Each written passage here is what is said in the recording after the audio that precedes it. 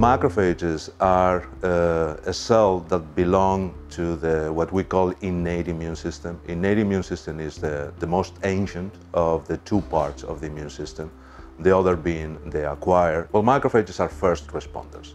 In certain infections, for example, when you injure yourself in the skin, for example, those are one of the first cell types that appear at the site of infection or damage. And they are known to respond very rapidly to infectious agents, to pathogens and other components and other toxins, and they induce the initial inflammatory response that occurs at the site of infection.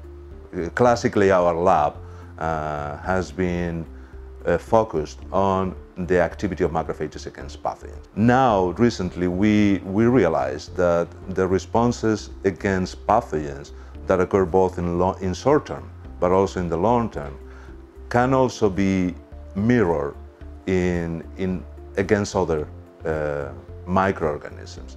And our question right now is, what's the difference between a macrophage responding to a pathogen and a macrophage responding to a microorganism that is not damaging to us?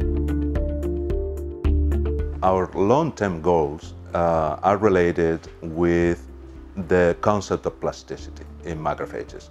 We know now that the response of these cells is different against pathogens and symbionts and microorganisms that are good for us. So by targeting points that are very specific to responses associated with inflammation, but not with good responses of these macrophages, we believe that that will lead to better drugs for the treatment of specifically long-term diseases such as Lyme disease, which is a persistent infection that even in the presence of antibiotics, in many cases, is very difficult to treat and to cure.